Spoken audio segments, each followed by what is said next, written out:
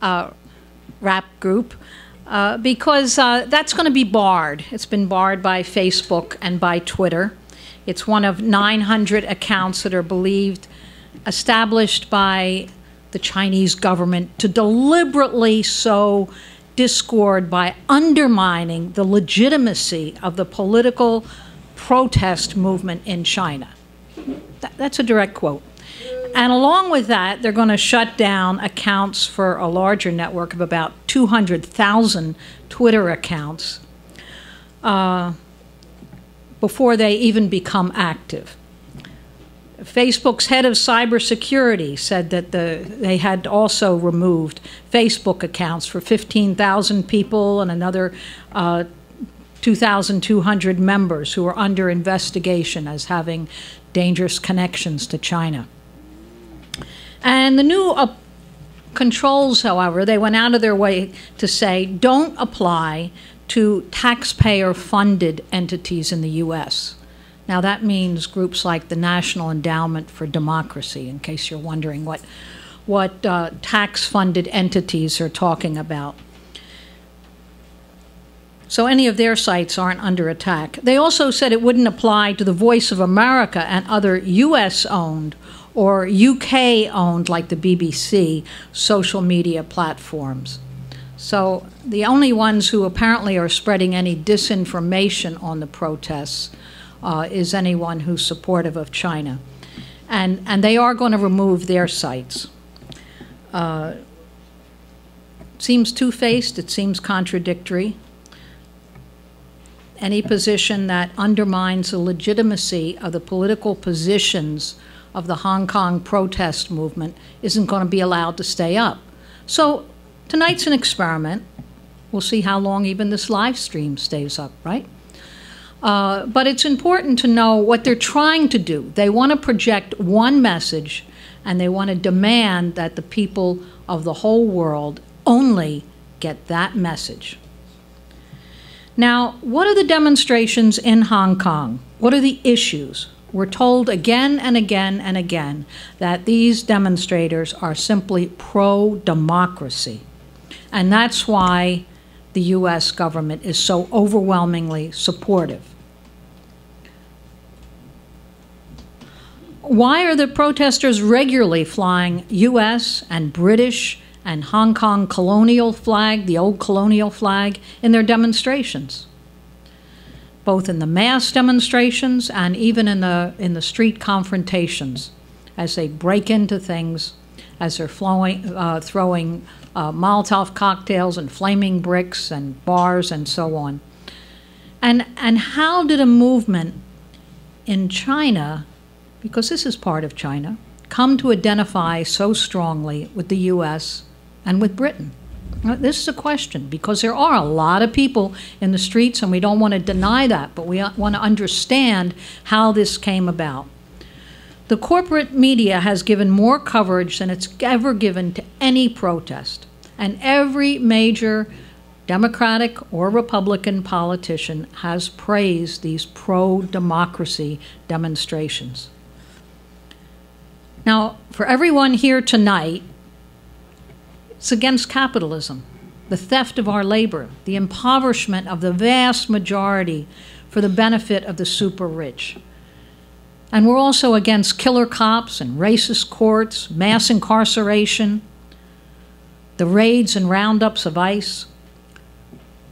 We oppose the more than 800 U.S. bases around the world, U.S. coups, U.S. wars, U.S. invasions, sanctions.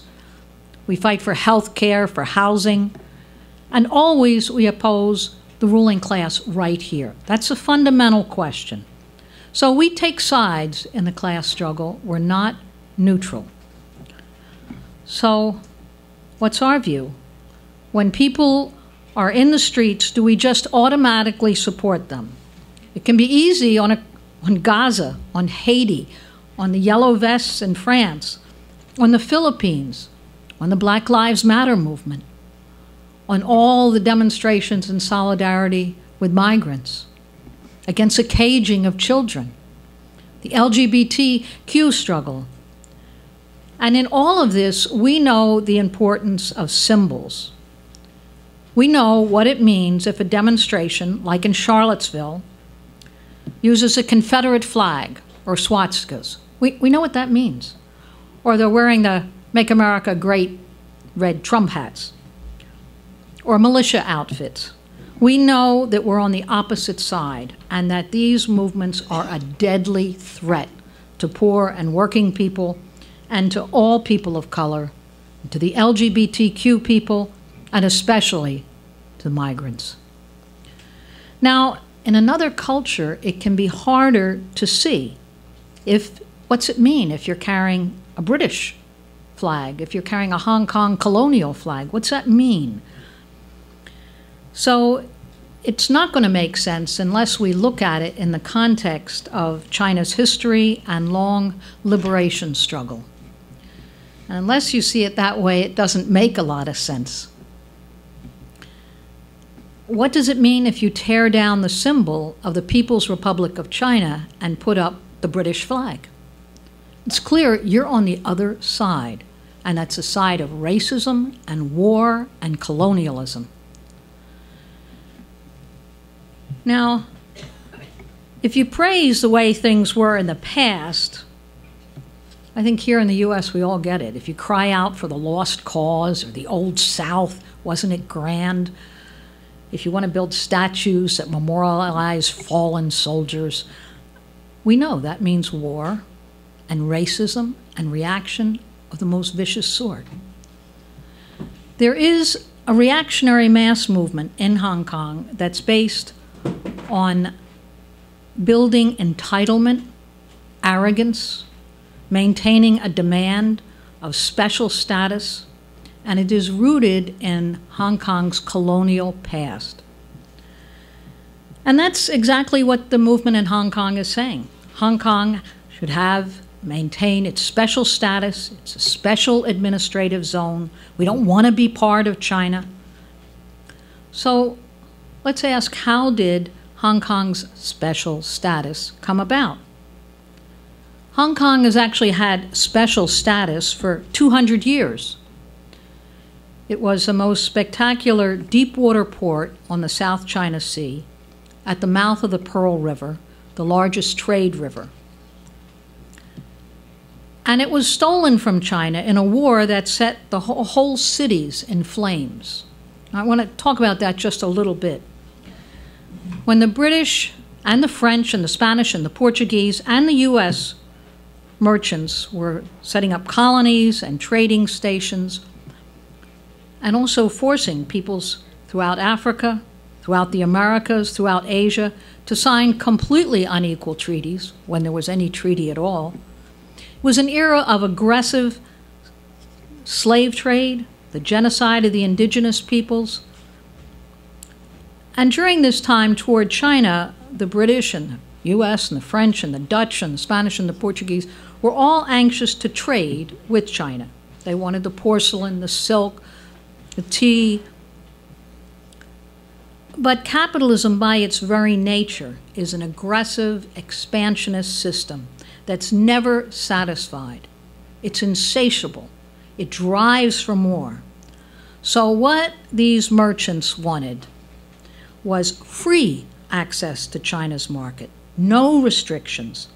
And China didn't want to give access. They wanted trade with payment in silver and just in special trading areas.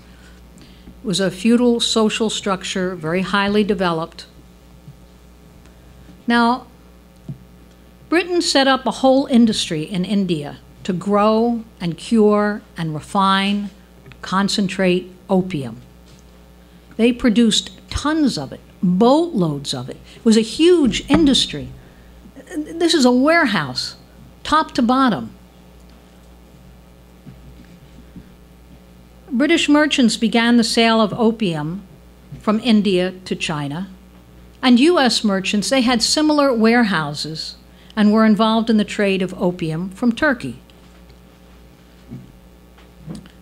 The Chinese government felt this was a very dangerous drug, and they tried to prohibit it as millions and millions of people became addicted. And they first outlawed it, and then when that had no impact on the merchants, They seized and burned 2.5 million pounds of opium, just what was in the warehouses at that time. There were 2 wars fought and lost by China to try to restrict the opium trade, but they didn't have the military technology of the West. There was a British invasion of China with gunboats more powerful than any weapons that the Chinese Empire had. And the British, in a block with the other imperialist powers, set up a blockade of the Pearl River. They sent a full-scale military expedition, naval expedition, with 44 armed steamships, heavy cannon, rockets, infantry, long-range fire. And the antiquated Chinese warships were absolutely destroyed. And then the British ships sailed not only up the Pearl River, up the Zhujiang River, the Yangtze River. They occupied Shanghai, seized the tax collection barges, literally looted entire cities. China was defeated and was forced to sign a completely unequal treaty, a whole series of unequal treaties. The U.S. also had a whole series of completely unequal treaties that gave these merchants access to all the major port cities in China. And in fact, these treaties were really terms of surrender. China was actually forced to pay reparations for the burned opium. And these fleets of ships, U.S. Navy, British Navy, they had riverboats that sailed 1,000 miles inland, dominated also all the coastal waters. This map is very interesting if you can make it out, but it shows this network going into all the rivers of China for the opium trade. A lot of other trade. If you didn't like the terms a merchant gave, you simply blasted the gunboats and destroyed the warehouse. That settled it. And this was well understood. There was foreign military stationed in China to back up. It was not only the warships. There were U.S. Marines on the armored warships all along China's coast, and there were special fleets of river gunboats, the U.S. Navy.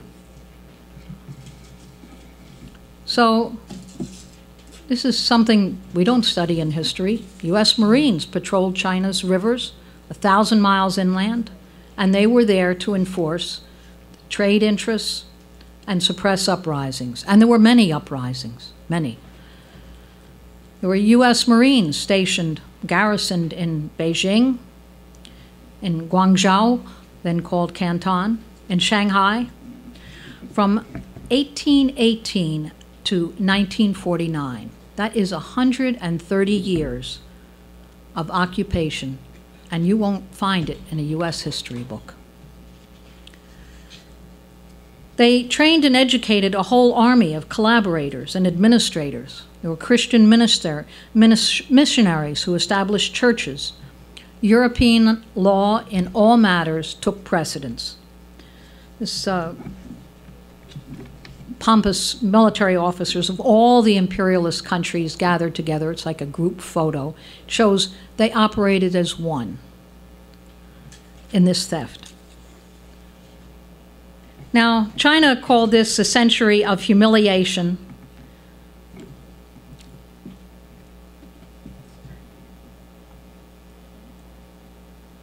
I think maybe I skipped a photo in here, so keep it on there for a bit. Hong Kong, Britain's deepwater port, military and naval base, its warehouses, was a base of operations for this entire imperialist domination. Now, the Chinese Revolution, yeah, there we are, was one of the biggest upheavals in history. The standing of the Chinese Communist Party is based in no small part on its ability over the past 70 years to break with the humiliations, chaos, and constant war, the famines caused by past gunboat diplomacy, the decades of occupation by numerous foreign troops, the harsh and unequal treaties. The new communist government's intention was to ensure stable development, broad prosperity, while resisting foreign intervention. And this was a promise that Mao Zedong made in October 1949 while proclaiming the founding of the People's Republic of China. Go back one. Mao declared the Chinese people, comprising a quarter of humanity, have now stood up. In the same talk, he warned that every day and every minute, the imperialists will try to stage a comeback. It's inevitable, it's beyond all doubt. But we will emerge in the world as a nation with an advanced culture, our national defense will be consolidated, and no imperialist will ever again be allowed to invade our land. So there was great determination, but China was also an impoverished country, war-torn, underdeveloped in every way, a peasant economy, almost no industry or infrastructure, mass illiteracy, no equal rights. Let's switch to the next. Enormous poverty, and that's what we want to address because this is a change today in China from massive poverty to incredible levels of development. China's growth has also been amazing and steady. There's never been a recession or a depression in 70 years. So it's a steady improvement in the standard of living. There have been many struggles over political line, over what path of economic development, many struggles internally.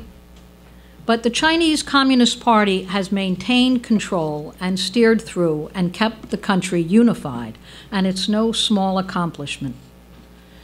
The UN figures it's the first country that actually succeeded in ending poverty and illiteracy.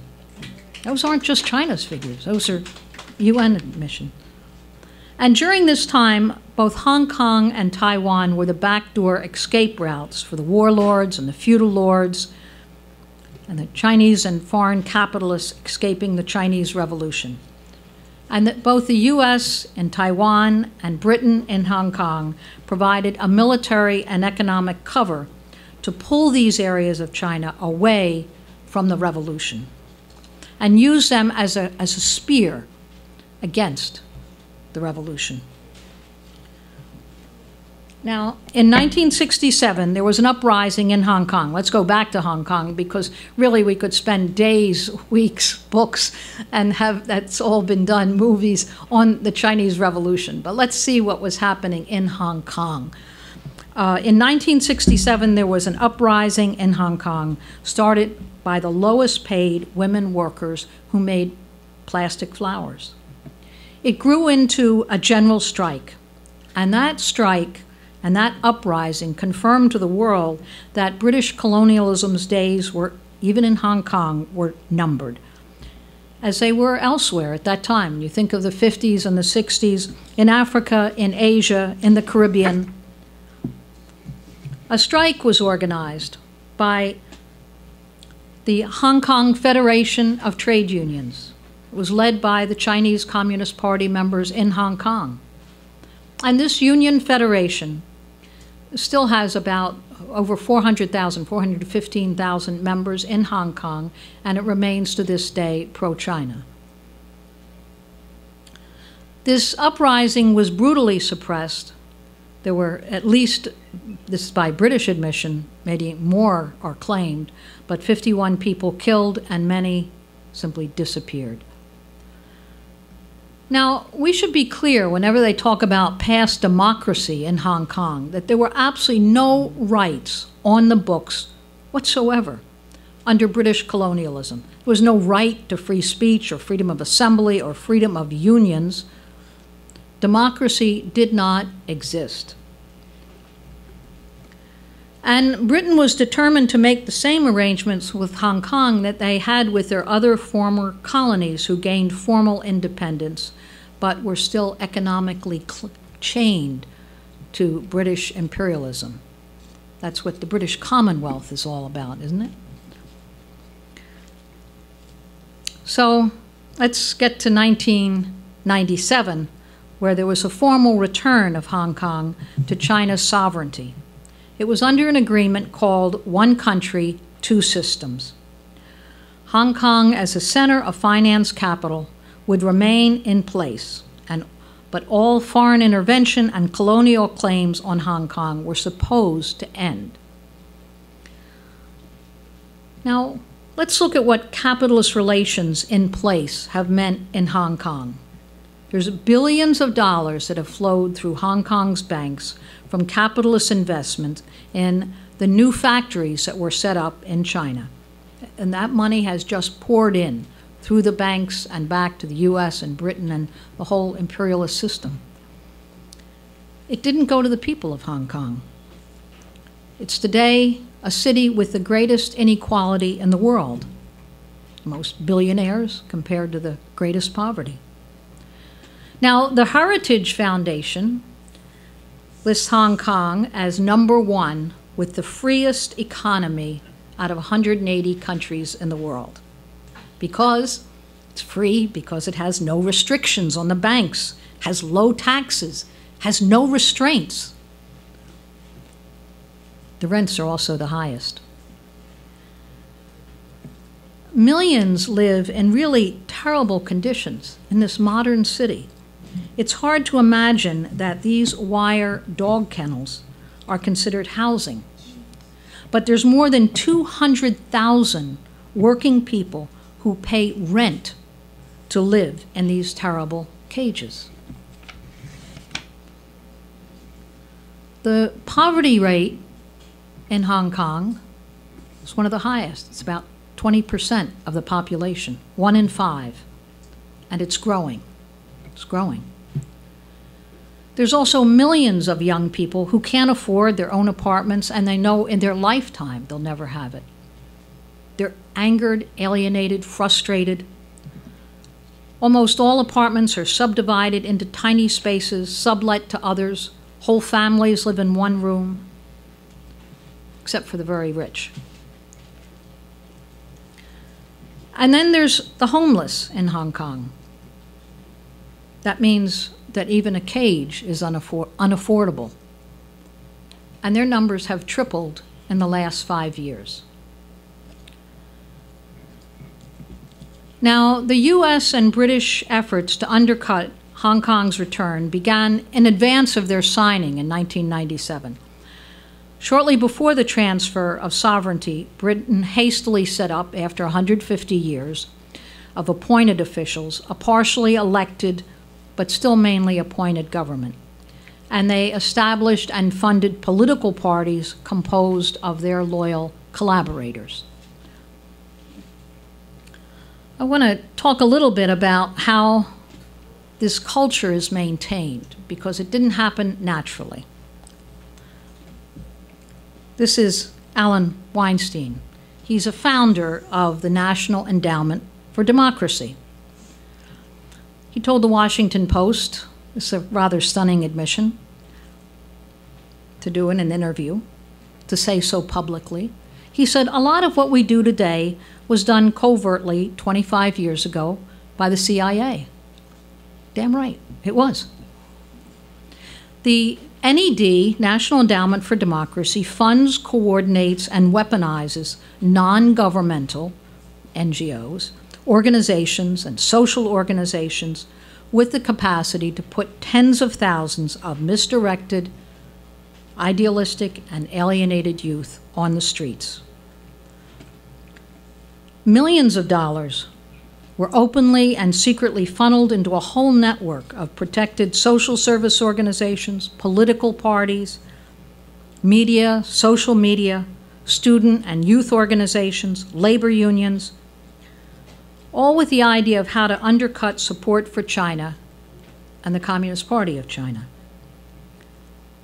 The NED bankrolls the Hong Kong Human Rights Movement, the Hong Kong Journalists Association, the Civic Party, the Labor Party, the Democratic Party, almost any organization that sort of sounds like something here or around the world. They'll have a name in Hong Kong, but it has a different role.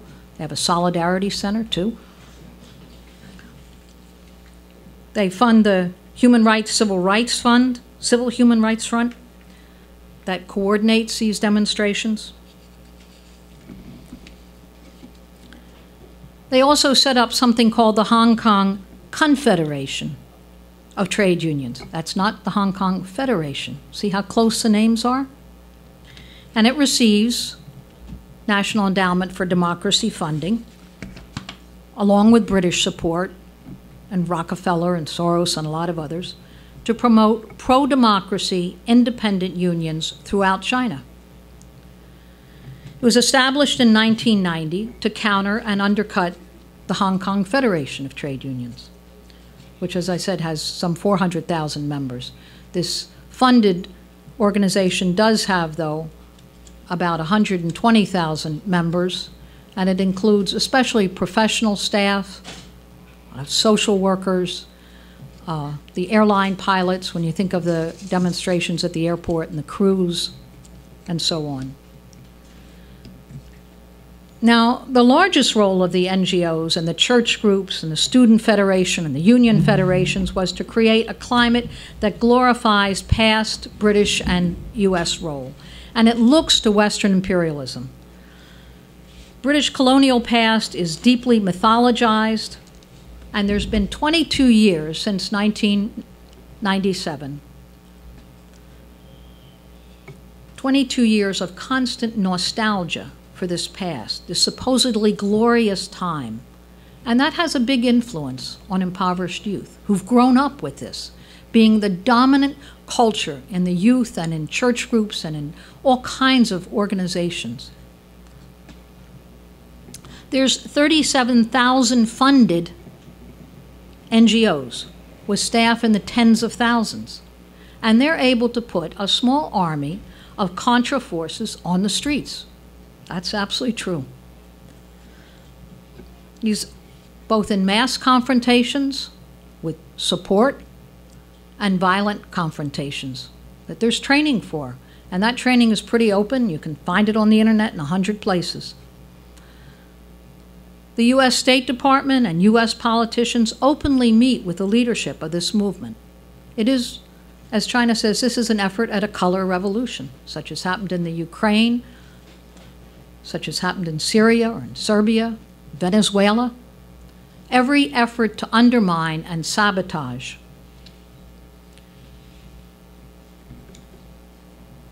Now, there's a larger effort to pull Hong Kong away from China as a way to really disrupt the socialist direction of China, which is becoming stronger and stronger, and imperialism is just beginning to realize that.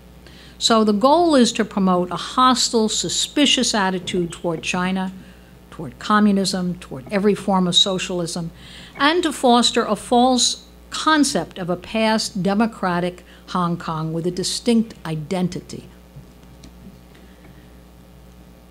Now, we could ask ourselves, is this just coincidence, or is this part of the arrest of the CEOs from China, the effort to block Huawei and 5G technology, the ban on software, the electronic components of Huawei technology? Is this part of the trade war? Is it connected to the military encirclement of China with missiles and 400 bases and aircraft carriers? Is it connected to the trade war or the effort to block China's companies from global markets? Is this a distinct development, or is this part of a full-court press against China to see if they can dislocate the leadership and the policies?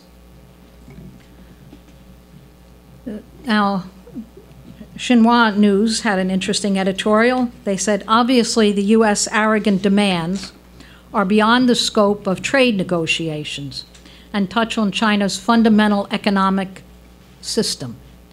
It shows that behind the U.S. trade war against China, the U.S. is trying to invade China's economic sovereignty and force China to damage its core interests.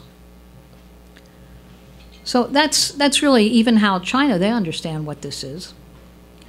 China today has a highly skilled and educated working class, many times larger than the US and the European Union and Japan all combined. It has advanced technology, internal cohesion, and many trading partners, and getting more and stronger trading partners. So it's in a strong position to resist U.S. demands. But that doesn't mean the demands aren't being made. There's lots of capitalists in China. We should admit that. It's a contradictory policy. We should admit that. But the state industries predominate, and they are becoming stronger and stronger. And the largest banks are all state-owned. Now, just across the river, I'm going to wind up on this, from Hong Kong sits the city of Shenzhen. It was one of the special economic zones established to lure Western technology. And these zones originally, with thousands of labor-intensive factories, millions of workers earned low wages, and they were centers of capitalist exploitation and enormous profits for U.S. and other global capitalists. Shenzhen grew from a fishing village, then to a small city of 30,000 in 1979, to a megacity of 20 million, with the largest migrant population also in China. It has a population 3 times the size of Hong Kong, just next door. It's just on the other side of the river. With investments via Hong Kong, this new city became a massive, polluted factory town with sweatshops spewing out dark clouds of toxic smoke. That's a fact. The central government and the Chinese Communist Party made a decision to reverse course in Shenzhen and in all the cities of China. This was a big discussion, to give priority not only to raising the standard of living and education and consumer goods, but also to really change the environment and the climate and the living conditions, and to use central planning to quickly reach these goals. And their goals are way beyond the Green New Deal of the Democratic Party here. We should just realize they are way beyond. Today, Shenzhen has the largest fleet of electric buses in the world, about 16,000, has all electric cabs, and that's just in the last 5 years since this policy began. In the past 5 years, through city and national urban planning, Shenzhen is today one of the most livable cities in China, with extensive parks, has tree-lined streets. It aims to have fully 80% of its new buildings green certified by next year, 2020. It's full of apartment blocks and office towers and modern factories with advanced equipment, manufacturing and robotics, and automation and giant tech startups. Now, the Chinese government announced this week that they intend to build this southern city of Shenzhen into a pilot demonstration of socialism with Chinese characteristics, that they're going to go much further. And they said Hong Kong is not suitable to hold up the major role of the greater, what they call, Bay Area strategy. And the home court will be China's mainland cities.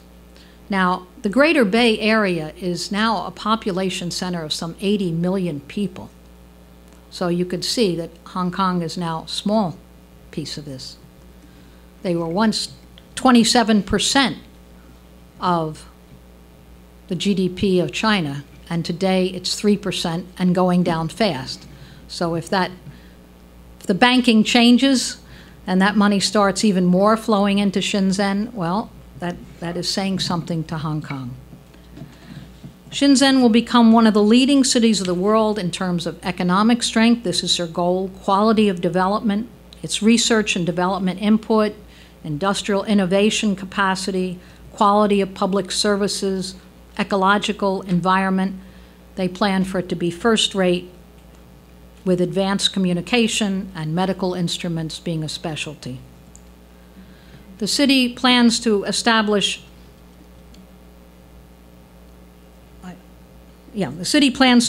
a maritime university, a national deep-sea research center, and explore the establishment of a maritime development bank.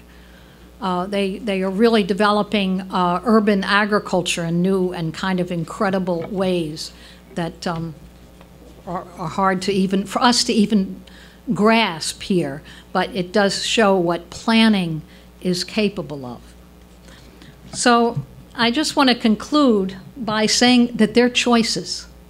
And do we stand with development, with dramatic reductions in poverty, with increasing the levels of skill and literacy, or with the cages and homelessness in Hong Kong, financed and funded movements that are organized by the National Endowment for Democracy?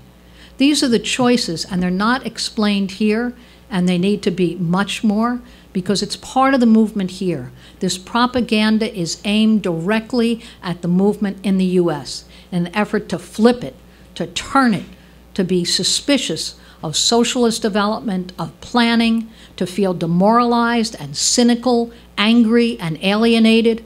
And if we're going to combat it, we need to combat it with ideas and also with planning and with building a deep support for the ability of socialism to meet the challenge of a new age. Thank you.